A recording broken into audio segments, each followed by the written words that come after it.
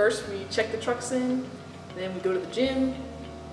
Going to the gym is important just to stay in shape and be prepared for any kind of calls that we might end up going on. Then we eat breakfast, and right now we're testing hydrants. Sometimes we'll do building inspections or PR events, and then it's lunchtime. And then we'll enter things like more reports and stuff like that, and then training. Training is really important. We'll do that sometimes in the morning, sometimes in the afternoon, or even in the evening after supper, because it's definitely a priority. And then supper time.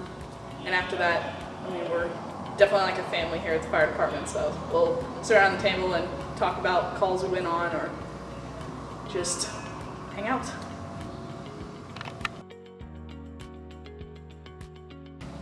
Definitely the people, both my coworkers and the people that we help.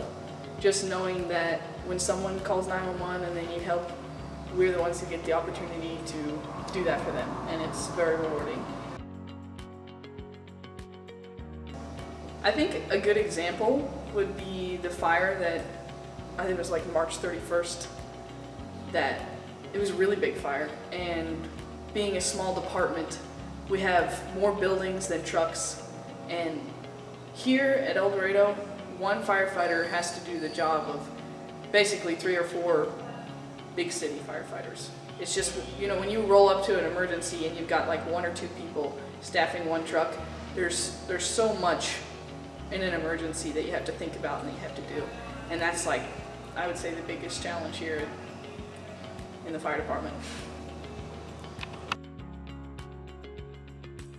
Our fire department has an in-house maintenance program, and that's kind of specific to us. Not a lot of departments do all of their own maintenance.